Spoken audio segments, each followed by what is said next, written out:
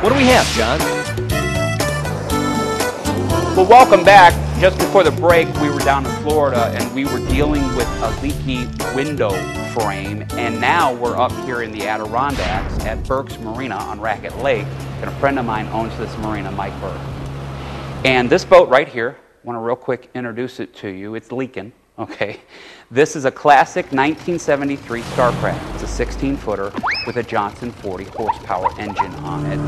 And it's a young lady that owns the boat, very good friend of Mike's.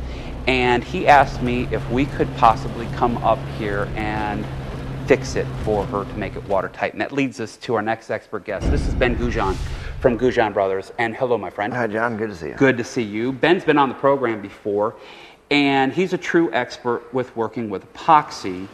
And as I was doing my research, when I was trying to learn how to seal up these rivets, how to seal up aluminum boats, okay, a big product kept coming up over and over again, GFlex.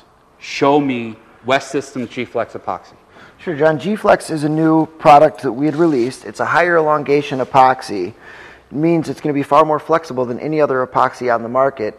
However, it's much stiffer than any adhesive sealant that is currently on the market. Okay, now this does not just work on aluminum. This works on a lot of different areas, doesn't it? Right. It's designed to bond to any plastics, wood, aluminum, ceramics, difficult to bond to materials. It'll bond to damp woods. It'll cure underwater.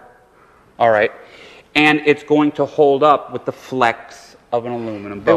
It will. The GFlex is flexible enough to absorb any shock or vibration from the aluminum boat. And that'll keep it from leaking. Okay, let's bring everybody up to speed. There's a lot of work that has taken place on this hull bottom, okay? Where we began was with the boat in the water. We wanted to have these rivets leak, okay? We wanted to have some water in the boat.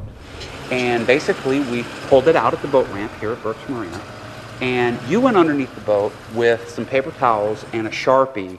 And how many of these rivets did you identify as what's called a working rivet or a leaking rivet? Well, when I got under the boat, John, I saw that most of the rivets were leaking, as long as the keel seam was also leaking. So we're going to fix all the rivets today on the boat to make sure that we get them all and return this old boat into its original condition. You instructed the staff to go get some wire wheels, to get some wire brushes, and to hit every rivet, make sure that we removed all of the paint. Why are we doing this? Sure, we need to remove any paint or debris that's left on the boat to give a good clean surface for the GFlex to adhere to. Okay. And then you told Bert, go grab some solvent, and I want you to really wipe this down with solvent. What's the solvent for? The solvent's to remove any contamination that's left on the aluminum. Okay. Now you were just telling me, John, the next step is to get a propane torch, and you need to heat treat all of these rivet heads in order to get out any remaining water or any remaining solvent, okay? But why don't you want to keep that flame on this aluminum for an extended period of time? Well, you want to make sure the aluminum doesn't get too hot. You just want it to be warm enough to push out any water and also lower the viscosity of the GFlex so it can get down inside of the rivet. Okay, now this is a 1-to-1 product. Okay, 1 part to 1 part. We're going to put it into a syringe. That's how we're going to apply it to the rivet.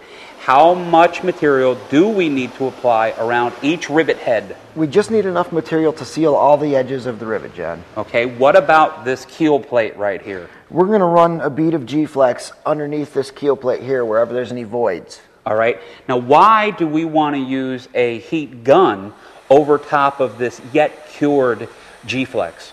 The heat is going to lower the viscosity of the GFlex, is going to allow it to get down inside the rivet.